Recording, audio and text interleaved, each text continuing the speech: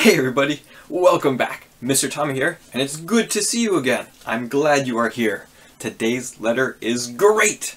Today's letter is letter G, which is the 7th letter in the alphabet. And letter G is a consonant, which means it usually only has one sound, but the letter G has two. The letter G can sound like G, as in game, or grape, or grass. And it can also sound like J, as in giraffe, or giant, or germ. So the letter G has two sounds, even though it's a consonant. And now that we know what the letter G sounds like, it's time to see how to make the letter G in my magic notebook. To make the capital or uppercase G, it's just a curve with a little straight line. So you're going to go a little bit below the top line, and we're going to start right here. We're going to curve up to touch that top line, keep that curve going all the way down to the bottom and touch there, come up a little bit, and then here comes a straight line. It goes inside that curve you just made.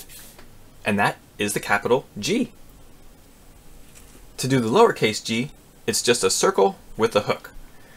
So the circle is going to go between the halfway and the bottom line, and then the hook is going to go below that bottom line. I didn't leave myself enough room, but I should make it work. So it's going to be a circle between the middle and the bottom line, and then the hook is going to come down the right hand side and curve back up underneath. So the letter G is pretty easy to write, but now let's do a little bit more magic and turn that capital G into a girl. To make the capital G into a girl, I'm actually going to start by turning the whole paper upside down. And this is so that this part of the book won't be in my way when I make it. So in the middle of our paper, we're going to make a capital G, which was our big curve that comes up, and then a straight line into the middle. And there's our capital G. Now we're going to turn our paper right side up, so now the G is upside down. And now we're going to make this line in our middle continue all the way over to the end. And then we're going to bring this hook, or the top, or this line here, up to meet right there. And now this part on the top is going to be the hair. This is going to be the face. So we're going to draw two eyes underneath the hair with some circles in the middle for pupils.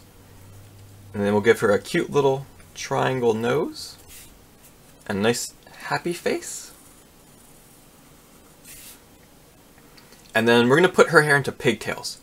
So we're going to put a little oval, which is like a squashed circle, on either side of her head. And then her pigtails are going to be a curve out, straight line, and then curve back to there. Curve out, straight line, curve back to there. And then we'll give her some ears too. So it's going to be like a curve with a little line in the middle, just sort of some detail. And the other side is going to be a curve with a line there. And actually this almost makes the letter G too. If you bring it up and then over, it's a letter G on the side of her head. Add some lines for some hair details, because hair is thin strings. And you have turned your letter G into a girl.